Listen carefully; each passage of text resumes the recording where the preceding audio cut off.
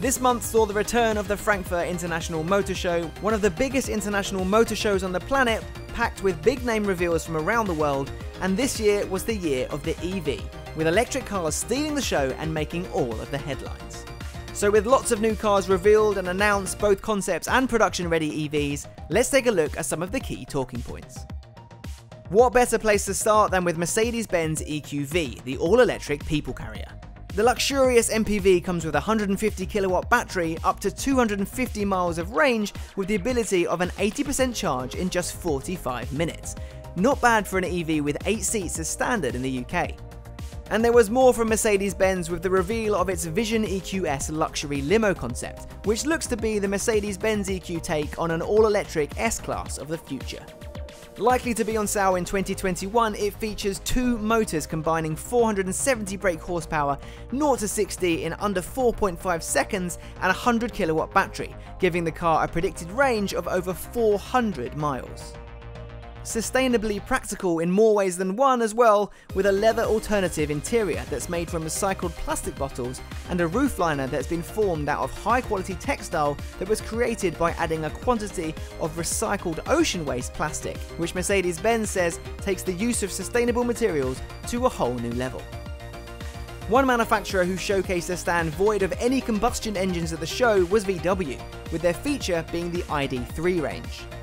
While VW's most recent electric cars on the market, the e-Golf and the e-Up, were both based on combustion engine cars, the ID.3 marks the beginning of VW's bespoke pure electric platform that could arguably be as important to their brand as the Beetle or the Mark I Golf. The ID.3 will come with 3 different battery sizes, offering a range of between 242 and 342 miles per charge, with a top speed of 100 miles per hour. One of the stars of the show came from Porsche and their first all-electric car, the Porsche Taycan. We were lucky enough to get an early glimpse of the Taycan in New York and can vouch for why we should all be shouting about this car.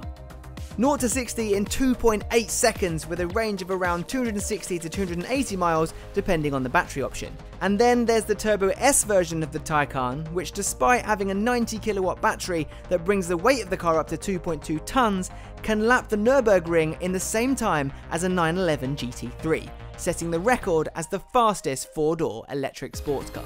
The Taycan runs on 800 volts opposed to the standard 400, which means faster charging and an 80% charge in around 20 minutes.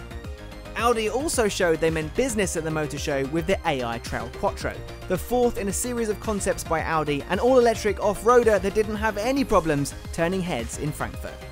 With its powerful battery of 400 to 500 kilometers of off-road range, 22-inch wheels, a wraparound windshield, hammock-style seats, and drones for headlights. The AI Trail Quattro is equipped with 5 electrically operated LED drones acting as Audi light pathfinders, capable of landing on a roof rack or directly on the roof of the vehicle and docking onto the inductive charging elements. And get this, the onboard cameras send a video image back to the car's display, giving the driver extra eyes. Mad.